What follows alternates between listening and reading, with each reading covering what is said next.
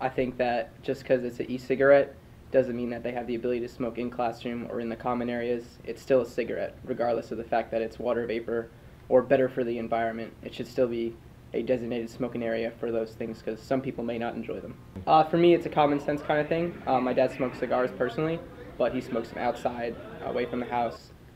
Even in the restaurant I work in, a lot of the servers and the manager has the e-cigarettes, but they smoke them in confined areas, not throughout the restaurant, not during service. It's something that's done at a separate time, just like a normal cigarette would be.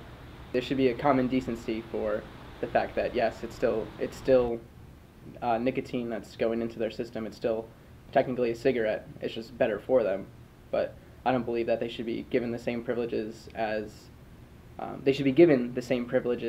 regular cigarette would be. They should be treated exactly the same, regardless of if it's better for the environment or better for themselves.